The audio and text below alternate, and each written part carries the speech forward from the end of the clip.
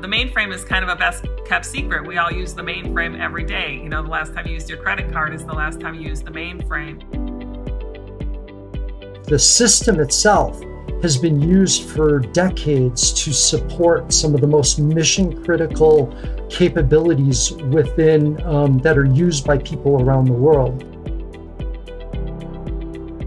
Arguably, what I would say is that the Open Mainframe project has and is delivering the cloud-like experience to mainframe, and very, very impressive on what this open community has done so far. Z systems are reliable, they're highly performant. I think this is the third year that we've taken part in the Open Mainframe internship program to try and compile all the assets that we required for Cloud Foundry and run them on Z. I think that observability in the mainframe space is just like the importance of observability in any scale infrastructure.